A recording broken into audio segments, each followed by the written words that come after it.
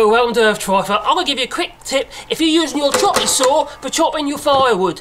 Safety, very important. Okay, obviously safety glasses, air muffs, don't wear gloves, dangerous.